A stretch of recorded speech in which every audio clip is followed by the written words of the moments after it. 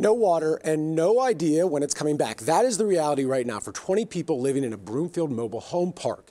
The cold weather froze their pipes at the beginning of the weekend. Denver 7's Veronica Acosta tells us how they're getting by while they wait for it to get fixed. It's been a tough few days for Ryan Miller and his family. I'm without water for who knows how long. They live at the Front Range Mobile Park in Broomfield, and they've been without water since Friday. We're buying gallons of water. We use 36 gallons of water in 2 days just to flush our toilets. Despite letting their water drip over the past few days, freezing temperatures and a leak in the water meter led to frozen pipes. And they aren't the only ones. There's over 20 houses Friday that didn't have water. Miller's next door neighbor and at least 3 other people we spoke to have the same problem.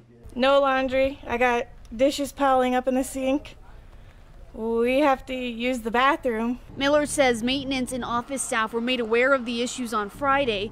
Maintenance came out on Sunday morning and tried to fix the issue but couldn't. We spoke to the property manager over the phone. She said she's been trying to work on a solution but hasn't come up with one. It's starting to wear down on me. Wear down on him and his children. A 6-year-old man, especially me, my 12-year-old, he's man enough, but my little girl, she at least needs a bath, man. Though with no end in sight to the problem, Miller says all he can do is wait. Veronica Acosta, Denver 7.